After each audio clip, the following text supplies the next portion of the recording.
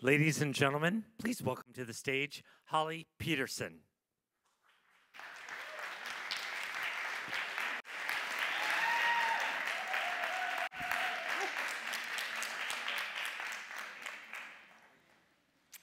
Good evening. Last year, we welcomed Cardinal Timothy Dolan and Father Richard Veras for this first annual series on the life and thought of Monsignor Luigi Giussani, founder of the ecclesial movement, Communion and Liberation. Tonight's gathering is an occasion to delve more deeply into the contents of a fundamental concept of Christianity, the encounter, as understood and taught by Father Luigi Giussani and described in this book, Generating Traces, which just happens to be for sale in the foyer on your way out.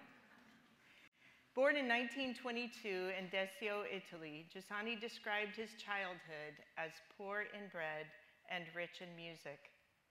He began the path of his priestly vocation at the tender age of 10, and those formative years were filled with encounters that marked his life. He wrote, "If I had not met Monsignor Gaetano Corti in high school, or had Monsignor Colombo's literature class, Christ would have been just a word or a theological musing." Giussani himself described the event of the encounter with Monsignor Corti. "Everything came like the surprise of a beautiful day when a teacher in my first year of high school, I was 15 years old, read and explained the first pages of John's Gospel. He told us, 'The Word of God, in other words, that for which all things were made, became flesh. And so beauty became flesh, goodness became flesh, justice became flesh, love, life, and truth became flesh. Being was not in the realm of ideas, it became flesh, and it was alive among us.'" Corti and a few others shaped Giussani's understanding of the encounter with Christ. It meant to bump into a fact, to a person who, like a beautiful day, marked you for your entire life, just as it happened with John and Andrew when they met Jesus Christ. Giussani began a path, a journey in faith that endured his entire life, as then Cardinal Joseph Ratzinger noted at his funeral mass. He said, "Father Giussani always kept the eyes of his life and his heart fixed on Christ. In this way, he understood that Christianity was not an intellectual scheme, a pack of dogmas, or a moralism. Christianity is rather an encounter, a love story, an event. This love affair with Christ, this love story, which was the whole of his life, was far from superficial enthusiasm. Following Christ is following the path. It is making the journey." 9 years after Giussani's ordination to the priesthood, following the signs that God gave him, he left a promising career in academia to work in the prestigious Berchet Public High School in Milano.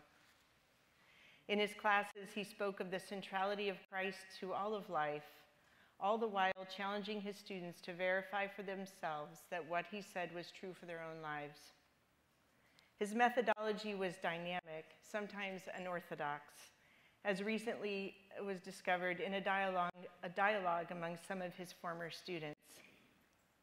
He pulled us in a completely unique way, for a priest that is.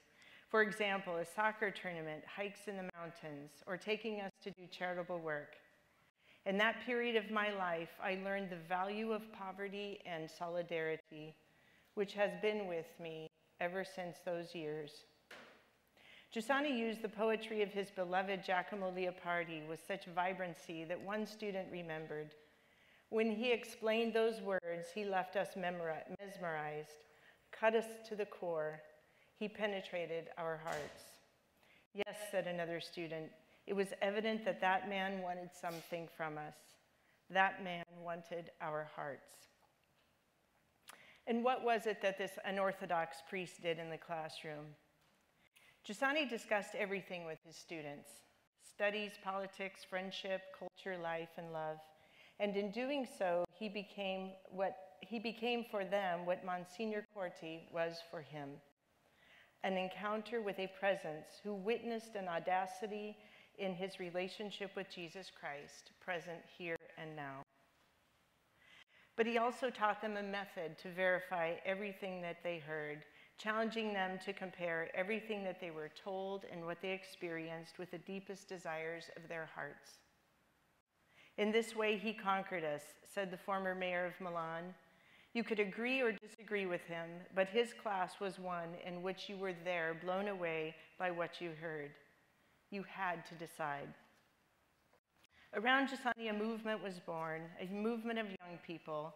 In 1945, began what is today known as Communion and Liberation.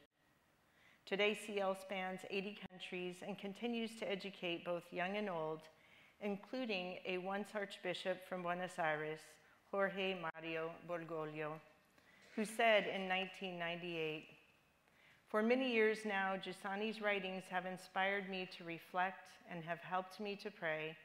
They have taught me to be a better Christian. Monsignor Giussani is one of those unexpected gifts the Lord has given the Church after the Vatican Council."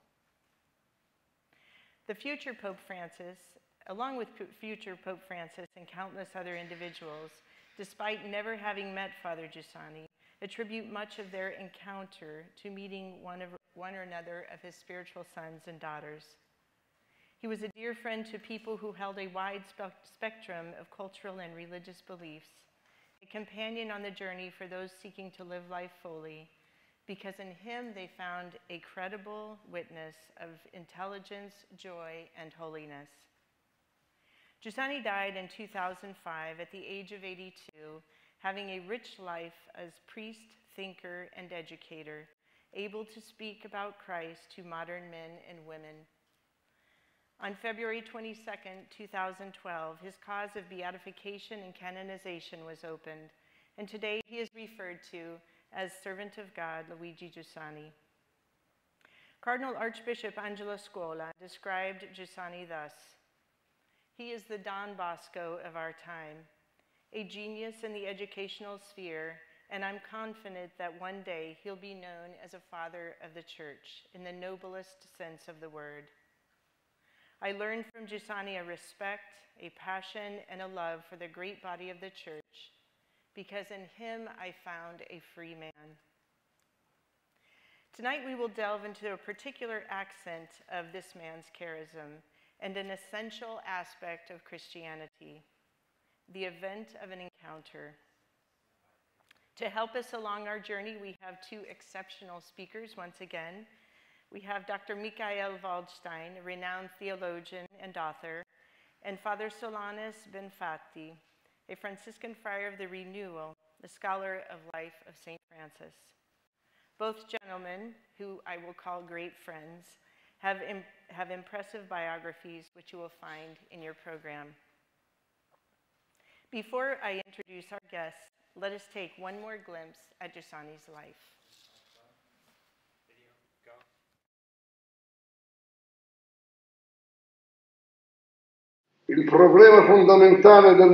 The fundamental question for the human person, for any person, in any time until the end of history, ever since the message that God became man, was brought, entered the world, the greatest question of life is this. No greater question is conceivable. That is, the human person cannot imagine a greater question for his freedom. Christ, yes or no?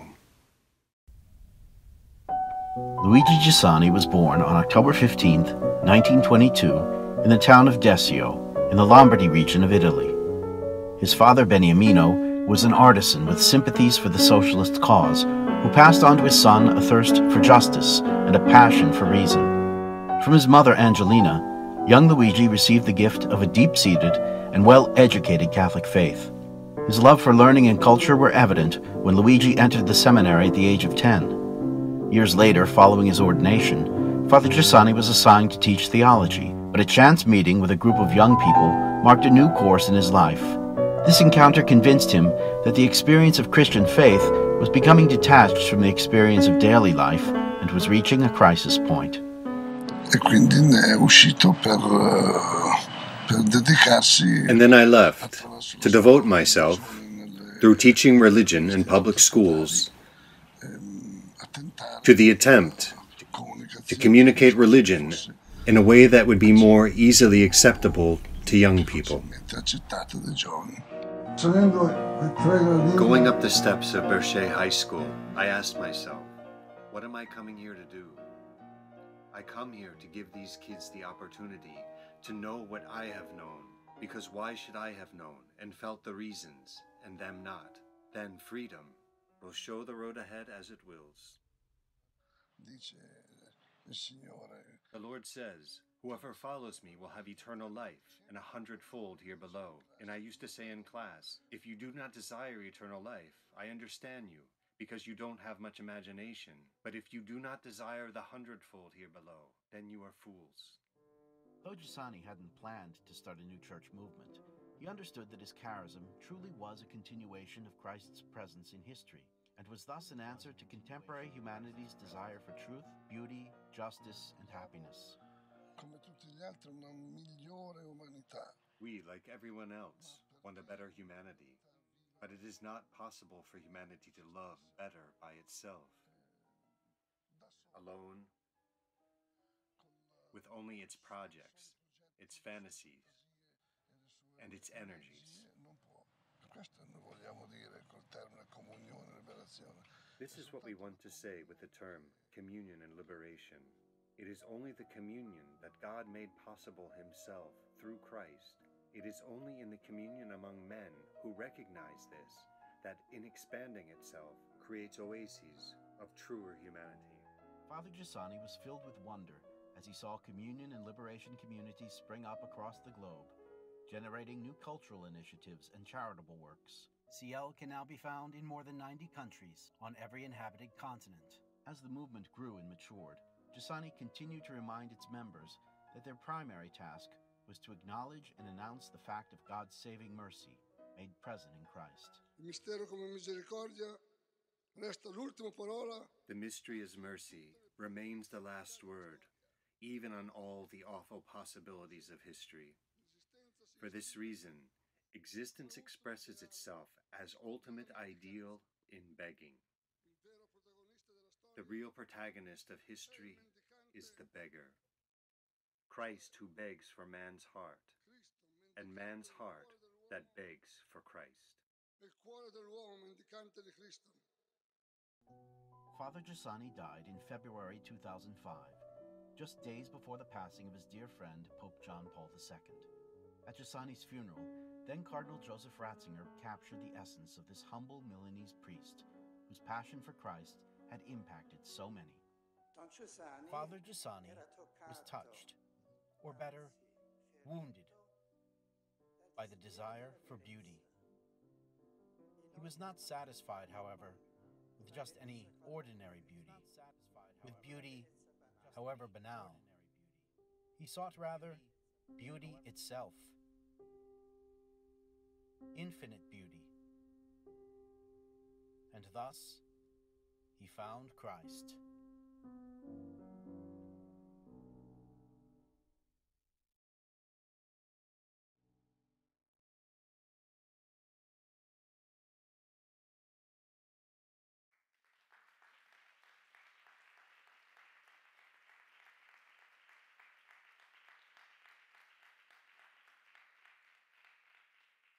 And now I'd like to introduce Dr.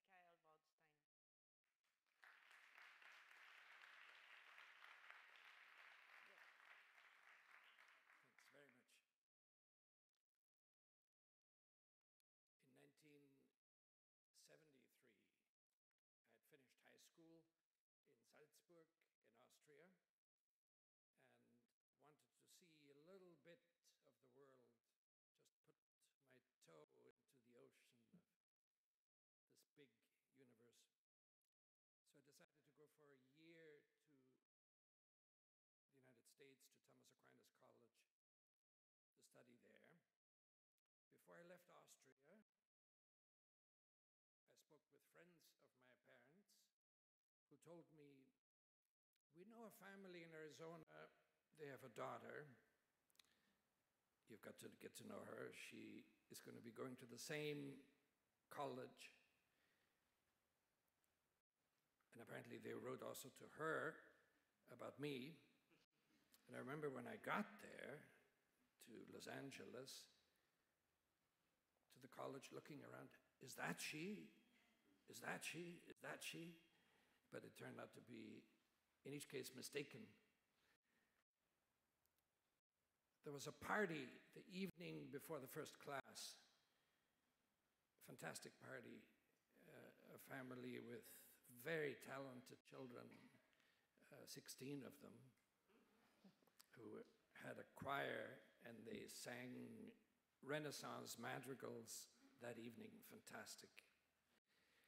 And at a certain point, a young woman came across the room, and I knew it was she. And I think the reason I knew it was she is she heard me speak German, so she knew that it was I, and I saw in her eyes that she knew it was me. That was an encounter. There was an event. Those are the words I want to focus on: encounter and event. A lot came from that encounter, from that event. At Thomas Aquinas College, there's the habit of having Kris Kringle. During Advent, you draw, at the beginning of Advent, you draw a name out of a hat, and then for that person, you do things during Advent, which, as an expression of love, and then at Christmas, there's a secret, at Christmas you reveal yourself, and there's a bigger present then. I was standing next to somebody drawing names out of the hat, and I saw that he drew her name, and he saw that I drew the name of the girl he was interested in. And it was a matter of a moment for the two pieces of paper to change hands. So my wife found out about this only years later. She thought it was divine providence, but it was her husband's conniving. Now we have 8 children. So an event led by and by to tremendous consequences. A couple of years after we got married,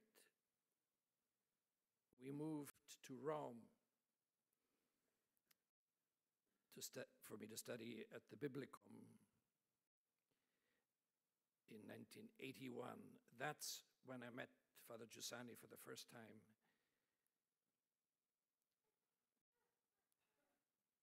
Though the real impression came a few years later, but already the first impression was similar in its impact, in its force. I'll talk more about that.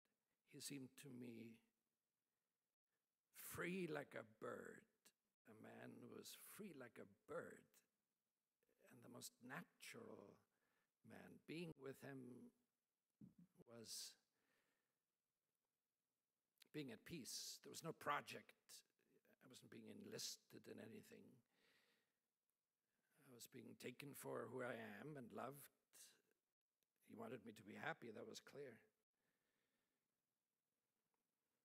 Encounter is a very strange word when you think about it. It comes from the 2 Latin words in or into and contra. So there's the idea of in and against.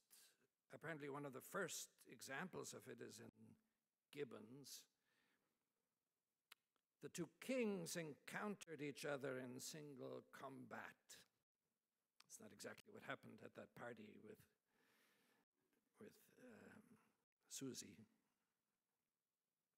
But from the idea of a hostile clash, the word encounter then began to be extended to more positive meanings.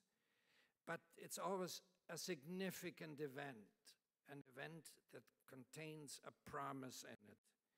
In Shakespeare, for example, there are fantastic passages about encounter.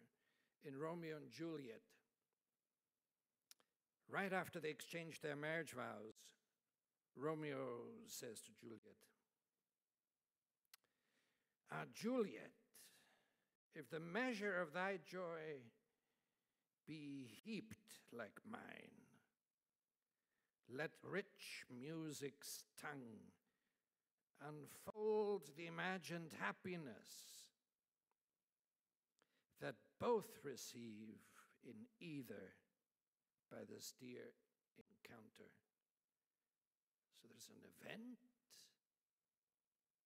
and contained in it an imagined, at this point, imagined happiness. Of course, Romeo and Juliet is a tragedy. Juliet's response is beautiful because it confirms exactly that note of promise. Conceit, that is imagination again, conceit more rich in matter than in words. They are but beggars that can count their worth. But my true love is grown to such excess, I cannot sum up half my sum of wealth. In The Tempest, you find a similar scene there. Prospero arranges the marriage between Miranda, his daughter, and Ferdinand. And he looks at their first meeting, at their first encounter. And aside, he says, fair encounter of two most rare affections. Heavens rain grace on that which breeds between them. And then right after that, aside by Prospero, Ferdinand notices that Miranda has tears, and he's wondering, why? Wherefore weep you, he says. And then Miranda says, and that again brings out the content of the word encounter, at my unworthiness, that these lines I love, they're fantastic, they're worth memorizing.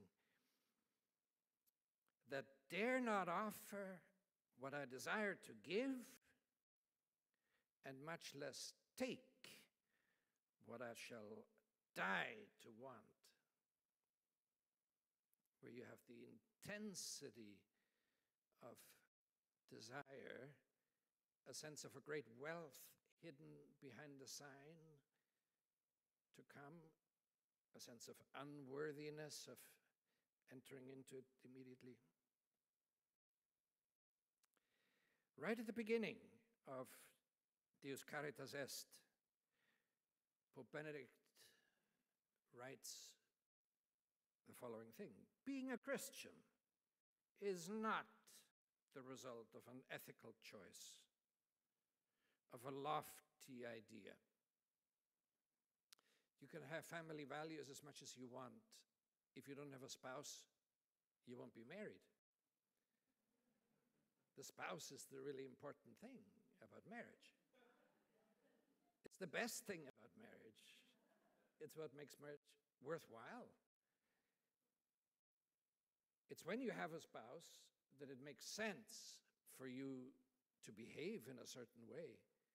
Moral rules in the abstract are difficult.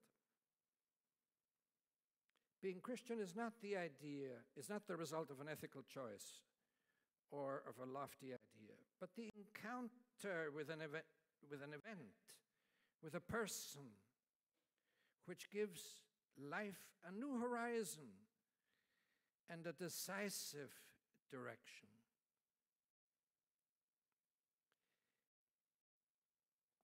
Pope Francis early on gave an interview,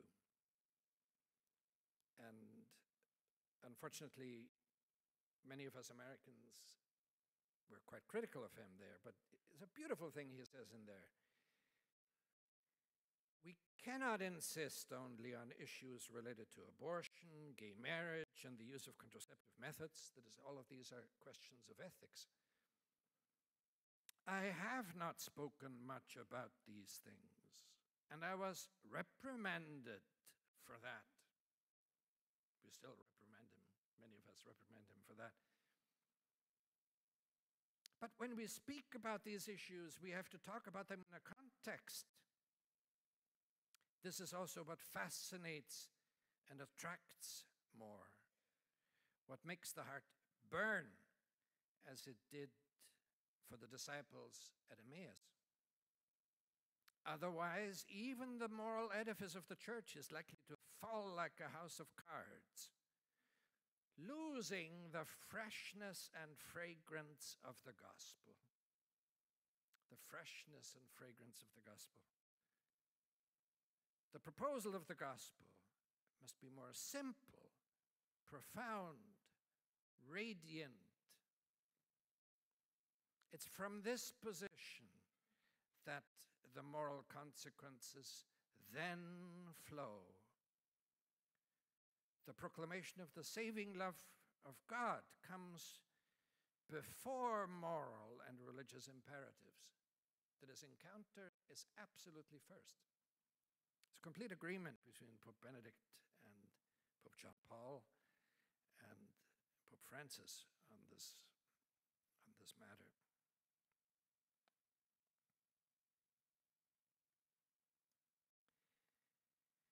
Now you recognize an event that happens to you as an encounter, I said, because of a promise it contains.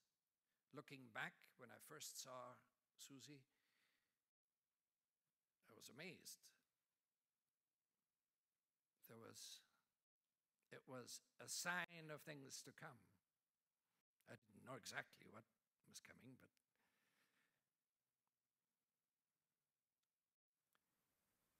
you realize that it was an encounter by remaining faithful to it. There's a passage in Aristotle which is fantastic in this way. He uses a word that children know extremely well, en oikeo, that is to live inside a house, be at home.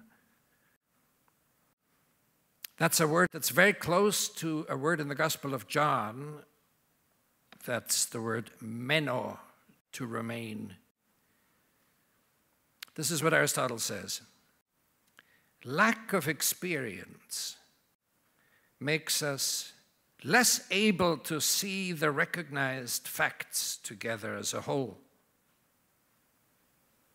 For this reason, those who have dwelled more among natural things, that is literally, if you take the Greek there, have dwelt more in the house with natural things, experience remaining with them, are better able to grasp beginnings that can speak about many facts together as a whole, while those whom many words have kept from looking at the existing things are quick to proclaim their opinions by looking at a few things. Riro this morning told me a quip which seemed to me very apt. The Word became flesh. Theologians have made many words out of the flesh. So living in the same house with natural things, that's the way to gather experience about them. That's the way to realize that an encounter was an encounter, that its content was really rich. It's the only way to avoid sentimentality that makes meetings that are promising and thrilling disappear in the stream of experience. Like a YouTube clip. It passes by and leaves no trace. So how can an encounter unfold its promise? How can one verify the encounter? Or how can one verify the event as an encounter and reach a firm judgment? Yeah, well, in oikeo, you have to stay, live with, to remain. That's the point of departure of Giussani in the first chapter of the book. That's the basis of our evening. He talks about the first two disciples in the Gospel of John, one of whom is probably John himself. They meet Jesus for the first time. And in that passage, the word remain, meno, seems to have a very superficial sense. It doesn't seem to mean terribly much. This is what the text says. The next day, John was standing with two of his disciples, and he looked at Jesus as he walked and said, "Look, the Lamb of God." Very mysterious short. The two learners, disciples, heard him say this, and they followed Jesus.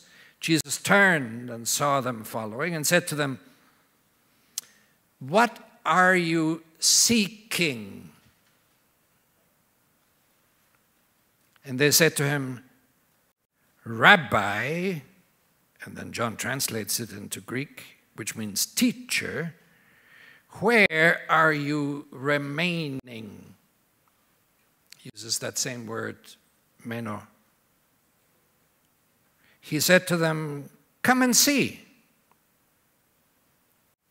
They came and saw where he was remaining, and they remained with him that day. It was about the 10th hour.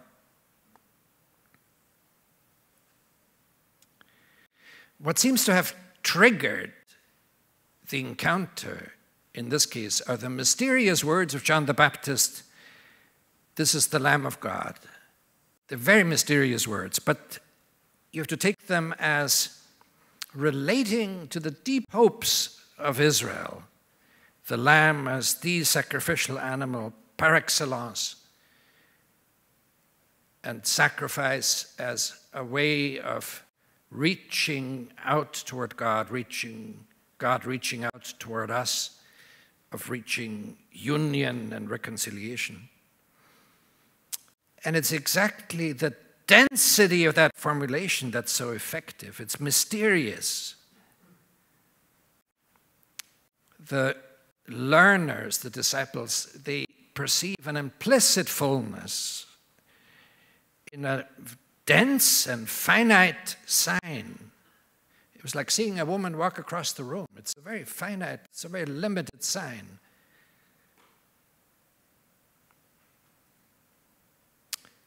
Then Jesus takes this desire of the two men as the starting point. The desire to, what is this? What's behind it? He turns to them with what may seem a surprising question. What are you seeking? So he pinpoints the desire in their hearts. The inner energy is stirred up in them by this mysterious sign given by their teacher about the Lamb of God. That desire is the first thing Jesus turns to. It is what makes an encounter possible. Without desire, no encounter. Here, a passage from the book of Giussani. Our heart has an ultimate, imperious, deep-set need for fulfillment, for truth, beauty, goodness, love, final certitude, and happiness. So to come across an answer to these needs should be the most obvious and normal thing. Yet on the contrary, this correspondence, which should be supremely normal, becomes supremely exceptional for us. to come face to face with something absolutely and profoundly natural, that is to say, something that corresponds to the needs of the heart that nature gives us, is therefore something absolutely exceptional. It often happens that a man meets a woman. It corresponds deeply to the desires of the heart. It happens often, but it's exceptional.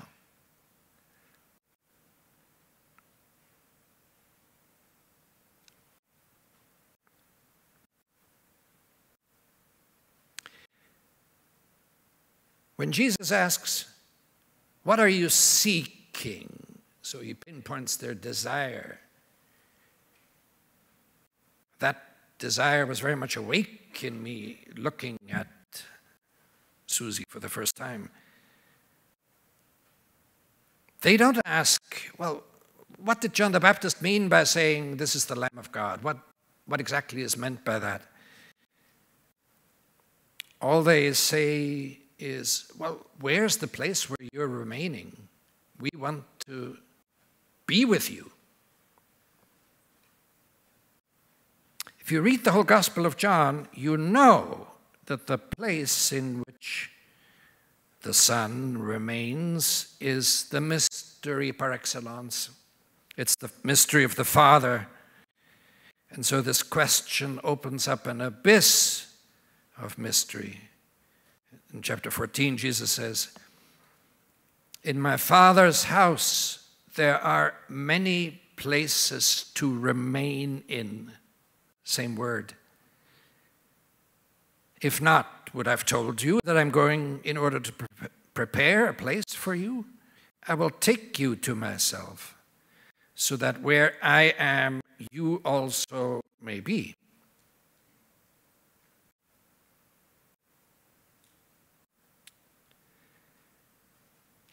Jesus simply invites them to come and see. And they say they stayed with him that day. They remained with him that day. And John says, it was about the 10th hour. He has the exact detail in his mind. That evening when I met Susie, her steps across the carpet, I can remember the details of it. Now, they would have maybe disappeared had a history not happened after it that grew out of it. But because a history grew out of it, I recognize it in retrospect as an encounter. People often talk about, well, it's silly to talk about love at first sight. And in a way that's true, because love is something built over time. But it's deeply true if you look back and you recognize the moment as the seed from which something really great sprang. Like recognizing an oak tree in an acorn. An acorn is not an oak tree, that's for sure. But it has all the power of the oak tree in it.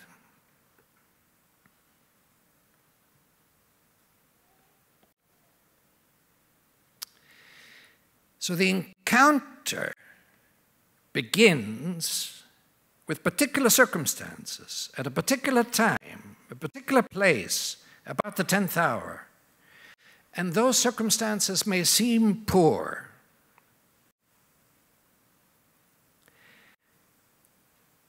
What they require is a journey of verification. And in that verification, a judgment must be made. If the encounter really was one, whether it's worth pursuing, whether a real goal, a real good lies in it. Without that work of verification and without continuous openness to the newness of encounter, the original impact would suffocate in its finiteness.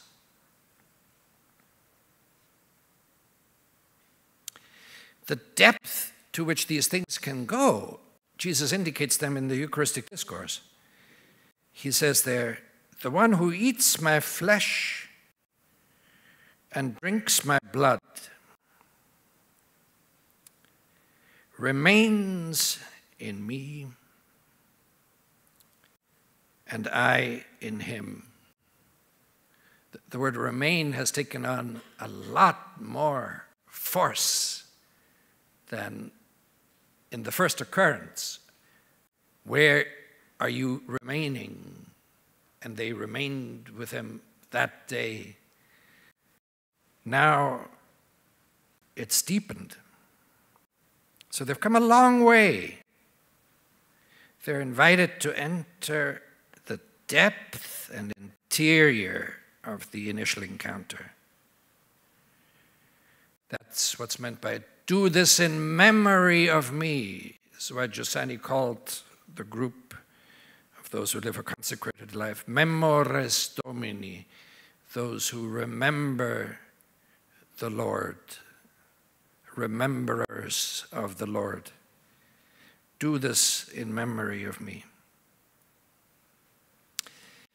The first time John uses the word remain, he talks about remain with. In the Eucharistic discourse, he talks about remaining in. It's a step forward. Remaining with could be kind of side by side. Remaining in shows much more interiority. So through the Eucharist, the one with whom the learners remained achieves what only this particular rabbi can achieve, namely that one can enter his depth, remain in him, and he remains in oneself. Augustine has this fantastic phrase in the Confessions, that God is more inside than what is most inside me. Because God is the source from which I spring, more inside than what is most inside. That's the level they reach. In chapter 15, there's an important passage that adds some aspects that Giussani draws out. Jesus says there, as the Father has loved me, I also have loved you. Notice this is an announcement of a fact. This is stating a fact. It's not making a demand. It's stating a fact. But then comes the moral consequence. Remain in my love. If you keep my commandments, you will remain in my love. The commandments do come along, but they come along in second place. It's very important that they come along in second place. If they come along in first place, what is it that you perceive religion as? As a limit on your freedom. Or perhaps as a guidance, but still an arduous guidance. But in the first place, it's an encounter with something fascinating that takes up your life. If you keep my commandments, you will remain in my love, as I have kept my Father's commandments and remain in his love. I've said these things to you, so that my joy may be in you, and that your joy may be complete. Do not commit adultery. Okay. It's true. It's not a particular reason for joy. Well, in a sense, it is a reason for joy if you don't do it. But it's the spouse who is the reason for joy.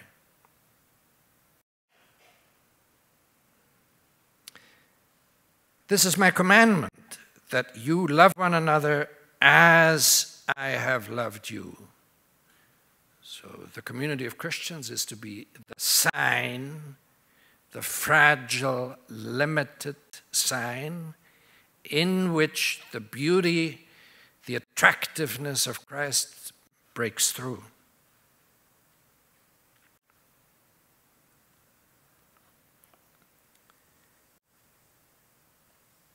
Let me conclude with a few words about Father Giussani. When when my wife and I left Rome in 1984, that was just the year in which Father Giussani sent the first Italians over to the US at the request of Pope John Paul II. And my wife and I helped. I was studying at Harvard Divinity School, so the ones who were sent to Boston, I became friends with. We helped them a little bit. And in those years, Father Giussani would come pretty regularly to help get things started. And since I knew Italian, I was usually the one who translated. That was an immense grace, being near him time and time again and having an impression of him. It's difficult for me to say exactly what the impression is. I tried to describe it before as saying he seemed to me free like a bird. He seemed to be able to go where he wanted. He didn't seem oppressed by anything. He seemed natural. There was no pressure from him on me, no violence,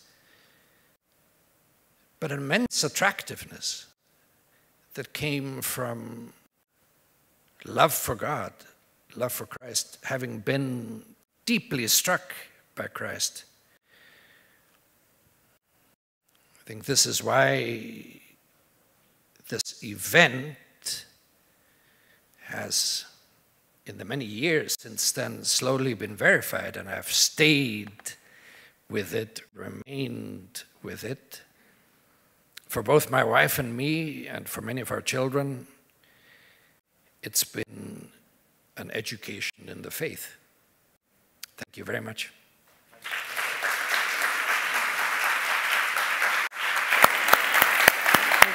Thank you. Thank you.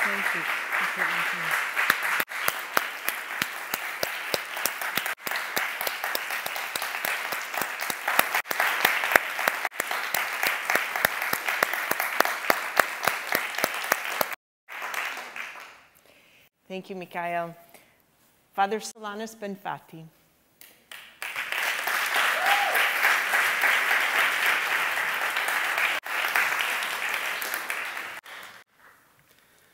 I was so honored by and grateful for the invitation to speak at this event that I rearranged my schedule significantly so that I could accept it. And once I did, my next step was to call Holly with the question, why did you ask me? Because there are many experts on the thought of Monsignor Giussani, and I don't consider myself among them. And there are also many members of Communion and Liberation, the movement he founded, and I'm not one of those either. Holly gave me various answers to my question, but if I could summarize them and put them in my own words, her answer was, because you're our friend, and because you love Giussani.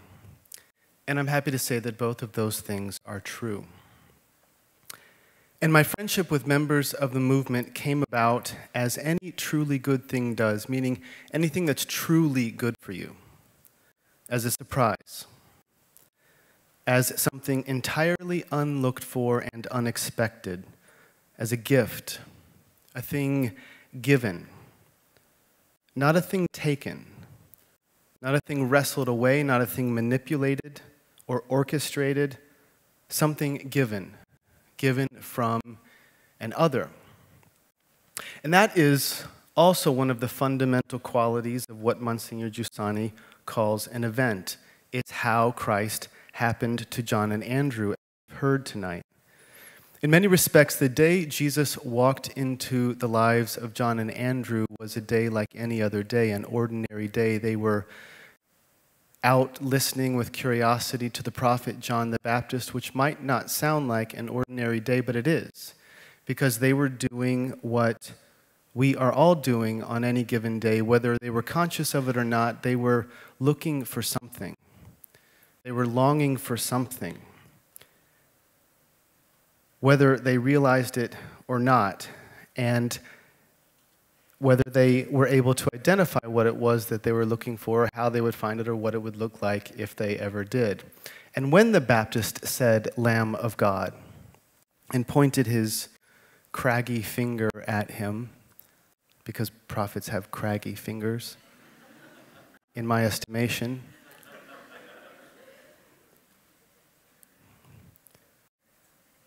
something happened to them. Let's pay attention here. The Baptist gives them no arguments, no narrative, no explanation, no catechesis, no proof. He simply says, "Him, that one." And they can't help but follow him. And they spend a few hours with him, as we've heard tonight. And when they come back, Andrew goes directly to his brother Simon and says, "Something unexpected happened today. We found the Messiah." Which is to say, we've found what we've for so long all been looking for, what we've desired. Now, this is a ludicrous thing to say. We found the Messiah.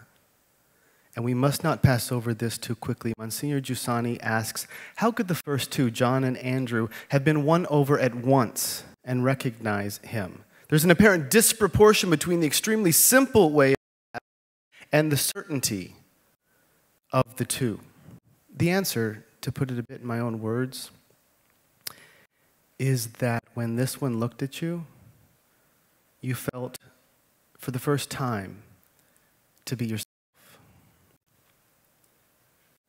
And although I don't remember if I ever read Giussani commenting on this, I often consider Simon's response to Andrew, because, like I said, this is a ludicrous thing for a fisherman to say, "We found the Messiah." How would you know? I would have asked him.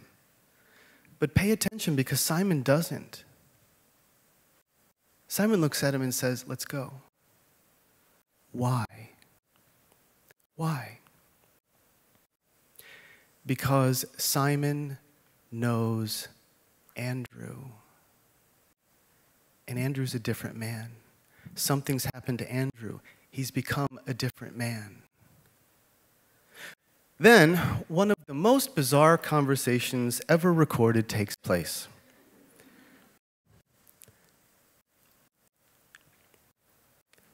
This total stranger, this complete stranger, looks at Andrew's brother and says, "Simon," who says, "Yes," to then hear, "Now you're Peter."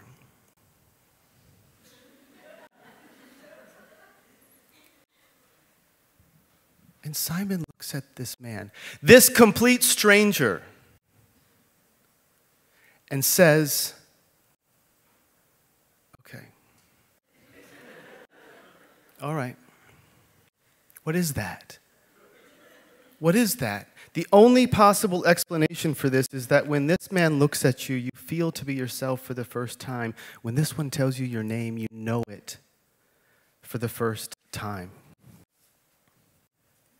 And it has to happen this way. Notice that coming to be oneself, to feel to be oneself, does not come about through one's own work or planning or effort or understanding. It comes about through the encounter with another. You receive the gift of yourself from another. We live in an unprecedented time when, on a mass scale, we feel an incredible and unnecessary burden to create ourselves, to determine ourselves, to determine our identity, to determine our own gender. What an incredible burden. What an incredible burden. And we've convinced ourselves that I lose my freedom when I depend on another. when I look to another to become myself. But at least Christians should see that that's incorrect. For it's woven into the very fabric of being itself to become oneself in relationship to another.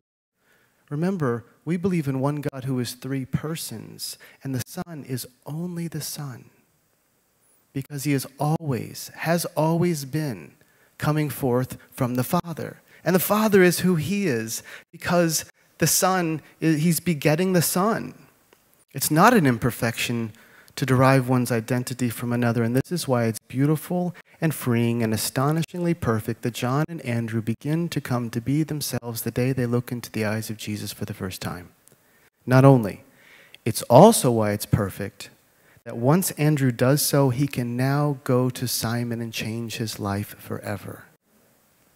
Once you begin to come to be yourself, you can give this gift to others. Monsignor Giussani, while approaching one day an enormous assembly gathered to hear him speak, was asked by a reporter, "Why are you here in anticipation of you like this?" A loaded question for sure. Tempting him, I would think, to self-importance, self-reliance, independence, maybe. And he, without batting an eyelash, responded, remember? Perché credo quello che dico. Because I believe the stuff I'm talking about. And then flashed his tremendous smile and walked in. Because I believe what I'm talking about, which is the same thing as saying, because I've met Christ, and I meet him each day. It's my experience for sure. Because he had encountered Christ and looked to meet him every day, I encounter Christ every time I read Giussani's words about Christian encounter. Every time I see footage of him telling the stories of the gospel, my hair stands on end. I get goosebumps and I say one more time, that's true. When someone lives according to God's method, the way God himself chose to happen to us, he becomes a different man, and the people who meet him meet God. That's why a member of the movement could answer when I asked her one day, "You knew Giussani, didn't you?" She could answer me, "Know him? I don't know how to answer that. But I can tell you that he saved my life." And that's her story to tell. But I will tell you that she added, "And no one looked at you like he did. And no one loved you like he did. No one was a father like he was. And I felt his preference for me. And I felt that it was for me and me alone. Until I went to his funeral and I looked around at the thousands of people there. And I thought to myself, who was this man? Someone who met Christ, he would have answered. Someone who knew Christ, he would have answered. Because you don't have to be Luigi Giussani to generate this encounter for people. Some weeks ago, I met a young man who told me a story that astonished me. We were making small talk, and I was inquiring into his life a bit. He's a Catholic missionary serving the poor. I asked if he had gone to university. He had. Which one? He named a prestigious Ivy League school. He didn't mention what I later learned, that he went there at 16. Soon it came out in conversation that he is Jewish. Okay, so by this point, my mouth is wide open. It remained so for the rest of the conversation. I stood there with my mouth wide open, a half-eaten hot dog in one hand, my eyes bulging out of my head, staring at this young man, pleading with him, and then what? At each juncture of the story. He told me about how when he had been a boy, he was sent to a synagogue, which for him was unsatisfying because there he felt they didn't give them content. They were merely learning superficial things like the pronunciation of Hebrew words. It wasn't enough for him. Over time, he becomes an intellectual atheist. Yeah? So what happened? I demanded. And he said to me in all simplicity, at university I met someone that told me the gospel. Yeah? Then what? And he looked at me like I was crazy. He said, well, so I got baptized. What? What are you talking about? That's it? That's the whole story? Yeah, that's the whole story. Well, what did the guy say to you? You were a bright, intellectual atheist. What did the guy possibly say to you? Why did you believe him? You know what he said to me? Because he loved me. And then I met his family, and they loved each other. And I had never seen that before, so I knew it was all true. That's how Christ happens to people. Again, when John and Andrew and the others met Jesus on day one, he did not propose catechesis to them, doctrine, information. Not yet. That's not why they clung to him. Were instantly bonded to him. Indeed, the only reason they later believed anything he would teach them was because they were bonded to him, because they adhered to him, which happened because he loved them in a way that made them feel to be themselves. But make no mistake, after that, they would believe anything this man said. My experience as a priest in various ways confirms this method God chose. I see what happens when I propose this gospel, this way of being, this way of Christ being for you to, let's say, a penitent in the confessional. I know that for me, I can shrink back into a way of confessing my sins that's an enumeration of a list that I've worked hard to create so that I can earn the legal satisfaction that comes through the sacrament, and that's not all wrong. But what would happen if I were to approach the sacrament as if Peter, looking into the eyes of Jesus that day on the beach after he had betrayed the Lord 3 times, an event Giussani often spoke of, Peter's yes to the question, do you love me, in this fragile moment, where Peter feels his sinfulness like never before, can only be understood if we see that before this man who looks at you this way and asks for your love, one becomes capable as a surprise, as a gift. One becomes capable here before this man of being one's true self, of having dignity, of loving. And I see that repeated again and again in the confessional, for example, depending on how I, the priest, approach the sacrament with my disposition and advice. I also think of a woman I worked with for a long time who was destroyed when I met her for having had abortions years earlier, lots of them.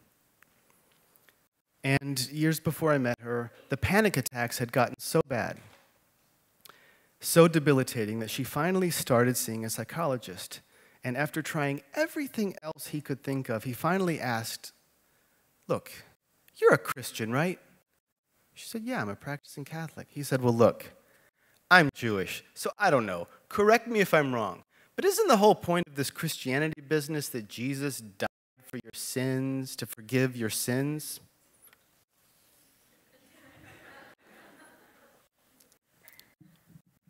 Yes, she replied flatly, of course. Okay. All sins? As he tried to connect the dots for her. Yeah, all sins, she said, not making the connection. Every single one? She saw what he was getting at. Her final answer? Yes, except this one. Here was a Jew trying to catechize a Catholic and doing a pretty good job. Oh, he got all the facts straight, and she understood it. She understood the catechesis. She understood the point, but it had no avenue to penetrate. It had no landing place. Nowadays, she tells other post-abortive women a story of an important turning point for her in her journey toward healing. She and I, were going around and around, as we had for a long time, about whether or not God had forgiven her or could forgive her and when I insisted for the 1,000th time, she, exasperated, blurted out, "How do you know? How can you be so sure?" And she says that I responded, "Because I know him." And something moved in her, and something shifted, and she determined to get to know him. And once she encountered him, then things started to move for her. It was a long journey.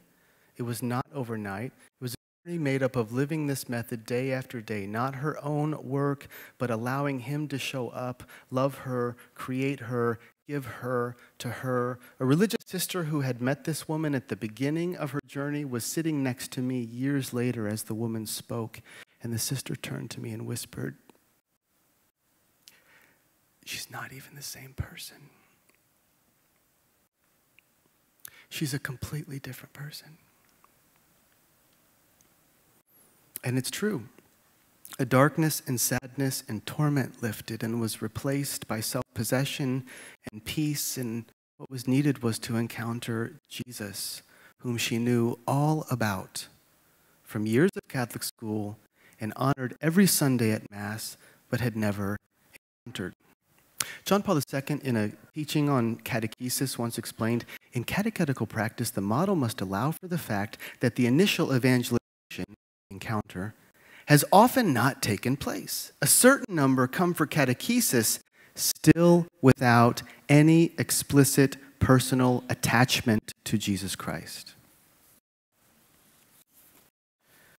There's a book that's had a certain amount of success in recent years, Forming Intentional Disciples by Sherry Waddell. Its opening pages are quite alarming, giving statistic after statistic that all add up to an indication of just how many unevangelized people who've not encountered Christ, people to whom Christ has not happened, how many of them are sitting in the back pew of Catholic churches as an experiment, looking for something, hoping to meet something, but not finding it, disappear. Because it isn't sustainable to live Christianity as just a bunch of doctrines. Because it isn't sustainable to live Christianity as a bunch of doctrines. I have to know that they are doctrines that answer my real needs. Monsignor Giussani presciently saw this chapter of Christianity coming at least since the 50s, when everything to many seemed to be a golden age. Everyone was baptized, everyone went to church, everyone knew their catechism. He looked around and said, "This is all doomed to fail. This is not sustainable." He was a gift given to the church precisely for this purpose, I believe. His little sister would tell a story from childhood. She recounts a day when Luigi was standing at the front door of the house, hands behind his back, in a posture that I take to be sort of surveying the world. A Franciscan came walking by, and when this friar saw this boy, he stopped dead in his tracks, and he looked him up and down, and he said, do you remember? "O misionario, o milionario." In other words, this one here is destined for one of two possibilities only. He's either going to end up a missionary or a millionaire. That image comes to mind when I imagine him surveying the state of Christianity in the 1950s and determining that something would have to change and God's method would have to be reintroduced. But Waddell's conclusion is absolutely correct in my experience. People are starving for something that will satisfy their real desires. As I conclude, I would like to illustrate this last point with an image that has come to mind many times since I saw it. I don't actually have the image. It's a photograph, in fact, although I am hoping that after telling this story, some of you will come out of the woodwork and get me a copy of it. You'll know who you are. It's from an exhibit at Communion and Liberation's annual event, the New York Encounter, I believe from 3 years ago. And for any of you who were part of the extraordinary project in question, forgive me and correct me if I get any of the details wrong. I'm referring to what was called the Millennial Experience. At this exhibit, there was a photograph of several of the participants of the project, all young adult women, if memory serves. They were out having dinner or drinks in a restaurant, engaged in vigorous conversation, and a young man their age is looking on with his eyes and mouth wide open, astonished. See, these millennials were discussing with urgency asking after the possibility of real happiness, a deep, abiding happiness that can't be taken away, isn't dependent on social media likes, isn't dependent on what they viewed to be the lie they had been told growing up, that a stable career was the one thing to work toward one wanted happiness. And their waiter, I believe it was their waiter, overheard this conversation and with his eyeballs bulging out of his head and his mouth wide open said, "I've never heard anyone talk like this." I think he sat down with them. Someone will have to tell me the story later. Because they were speaking like this, asking the most important questions of the human heart and censuring a single one of them, a bystander came along and said, "I think I have that question too." I want to thank my friends of the movement for asking these questions, because if these questions are not asked, then the proposed answer to the questions, that is Christ, will never have a landing place. And Christianity will die. And with it, the possibility of happiness.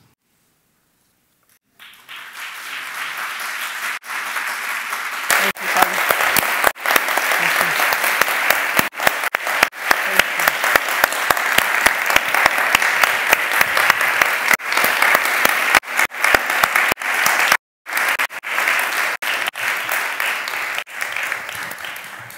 Thank you both very much. We have time for a couple of questions here, which I'd like to ask both of you. Thank you. So the first is a question that Father Giussani asks, or a statement that Father Giussani makes in this book. He says that the event, right, that we're speaking about tonight, the event is a supreme form of knowledge. The deepest way that we can know something is through an event. And that, in fact, we cannot even understand Christianity if the event hasn't occurred. And both of you, I think, have touched on it. So what does that look like for you in your own experience? Can you help us understand, why is the event so essential to understand Christianity? We can fight about it. It seems to be our human way of knowing that we live a life in which we run into people. As babies, we wake up to the presence of our parents. That's an event that awakens us to full consciousness. All through our life, that's the way of knowing, that we run into things, we run into people, and are led on. For an event to become an encounter, every event is an encounter. There are transitory events, insignificant events. I hit my foot against the curb here in New York. They're a bit different than in Ave Maria, Florida. It makes little difference. It's an event, but it's not an encounter. I think adding to that, it's the difference between, what did he say? It's the supreme form of knowledge. It's the difference between someone tells me all about Holly Peterson. You're going to like her so much. This is how tall she is. This is what her career is. We had this conversation once about this, and these are interests, and I can learn a lot about her, you walk in the room, and then I look into your eyes, and then we have a conversation, and then it becomes more than some transitory event, and I discover you of you, and that only happens in this way, in this encounter. And as I said in my words previously, this is how Christ happens. And nothing of Christianity happens without this happening first. We're sitting here in these seats today because it happened to John and Andrew that way and not any other way. Maybe one point occurred to me as you were speaking, and it's possible for us to get trapped in ourselves, in our own sadness, in our own recoiling from what's painful to us in our history. And the only thing that can free us from that self-entrapment is an event. That's true. Is meeting someone who loves you for yourself. That struck me about Giussani. He had no project with me. He had no strategic plan. The Waldstein strategic plan didn't exist, and that was great. So as a follow-up to both of your answers, again, both of you touched on this during your talks, but because an event has to be an encounter, right? And in order for us to really know Christ, to know someone, it has to become an encounter. And because an event doesn't happen because I conjure it up, what can one do in order to really have an encounter? This encounter that would stir their hearts. Well, I mean this sincerely and not as a cop-out. I would like to answer the question negatively, a negative answer, which is we can begin by not manipulating things. We can begin by not orchestrating things. We can begin by letting go of our projects. Because if it's true that this thing has to happen to me, that someone else has to come along and break me out of myself, that can't happen if my hands are full. That can't happen if I'm too busy filling up the empty space with other things. And so once I begin to let go, to live the way that Giussani would call virginally, then Christ can happen to me in all of the myriads of ways that are known to him.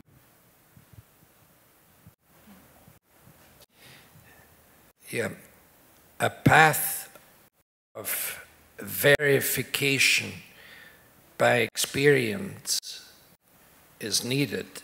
Time is needed for a man and a woman to get to know each other and to be reasonably certain that it makes sense for them to get married to each other. There are going to be difficulties.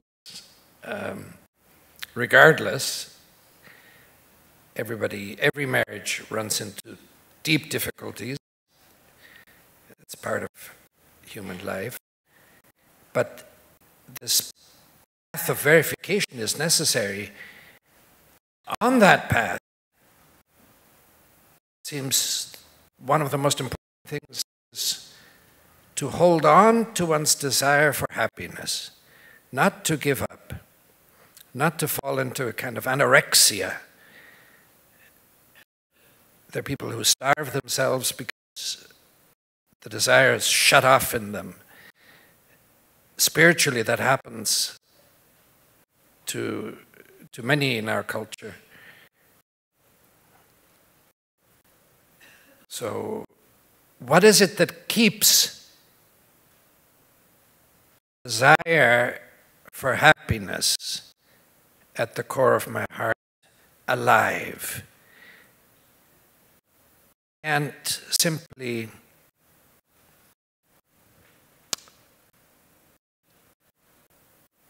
push a spiritual switch in me and turn on and say, now, Michael, want to be happy.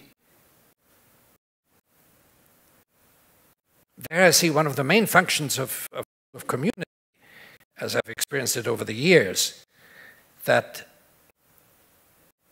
it is a journey of discovery, that the desire for happiness is there all the time on a deep level. It's covered over by other things, but there's a labor of stripping away the things that make you, that distract you, or that make it seem as if the desire for happiness is futile.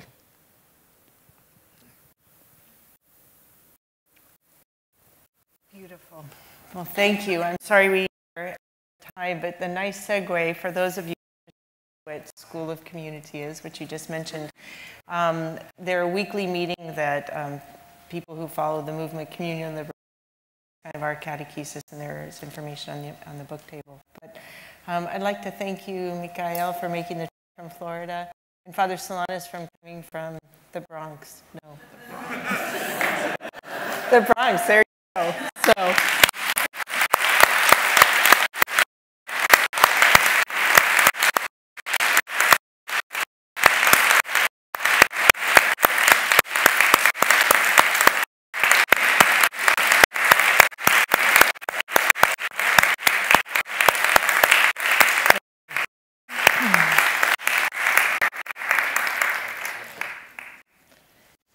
Have a beautiful evening. Thank you all for coming tonight.